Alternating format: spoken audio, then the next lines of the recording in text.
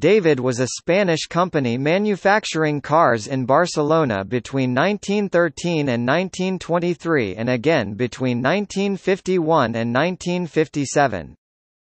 The original cars, developed by José María Armingué, were cycle cars using either a single-cylinder 6 to 8 horsepower, or 4-cylinder 6 to 8 horsepower, or 10 to 12 horsepower engine, and belt and pulley transmission giving 16 speeds and featuring front wheel brakes.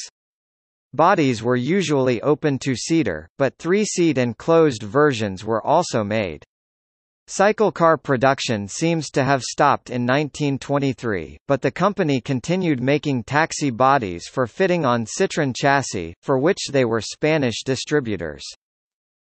Car production started again in 1951 with a new generation of three-wheeler light cars powered by single-cylinder two-stroke engines of 345 cc and three-speed gearboxes. About 75 were made.